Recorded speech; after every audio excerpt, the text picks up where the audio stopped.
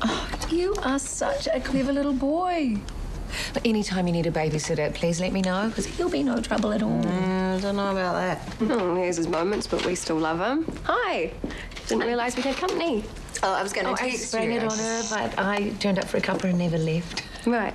I can go if you want. No, it's cool. But my back is killing me, though, so as long as you don't mind me crashing out for a while.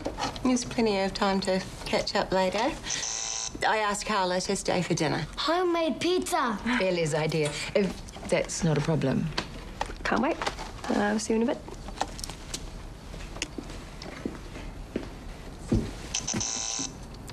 How did they get into the place in the first place? It's supposed to be secure. I mean, that's what security is all about. That is your job. Oh, a full review. Oh, that's so reassuring.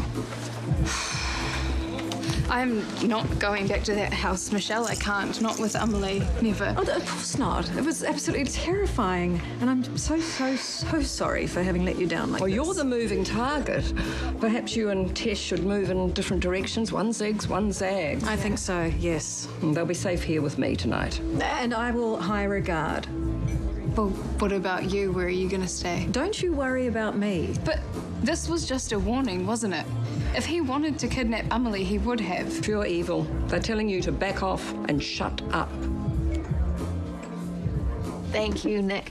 Dinner was divine. Oh, I can't take the credit for that. Maeve's the one with the cooking skills. Hardly. You did everything tonight. You taught me all the dishes. Oh, right.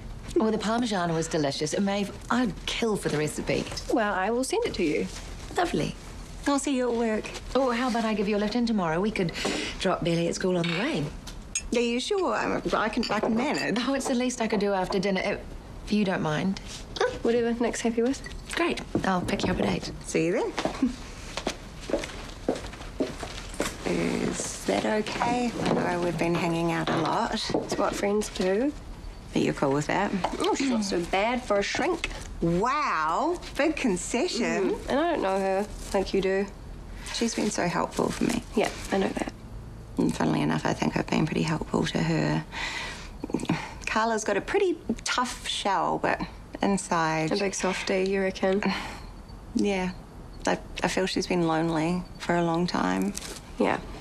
There's a bit of a needy vibe, so good on you for being a friend. Thank you. As long as you don't forget about me, I'm happy. Not in a million years. You always come first, wife. I'm better. Which is why I thought maybe we could go and see your mum tomorrow. Really? Well, it is her birthday, right? So we could go after work, grab her something nice on the way. Leanne is going to be there, since you know she's Mum's girlfriend and all. Yeah, I'll go. Just.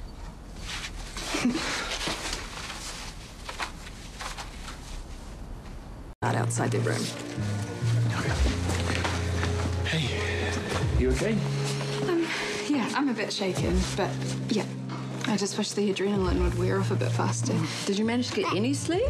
Like an hour, maybe. But then the sun came up. But with the extra security, we felt safe at least. Well, if I let anything happen to a Warner grandchild, I could never look Chris in the eye again. Hey, have you told him yet? Not quite. Well, Emily's taken it all in her stride, if it's any consolation. But we do have to keep our distance now, though. I completely understand. Tess, you're welcome to stay at ours if you like. What?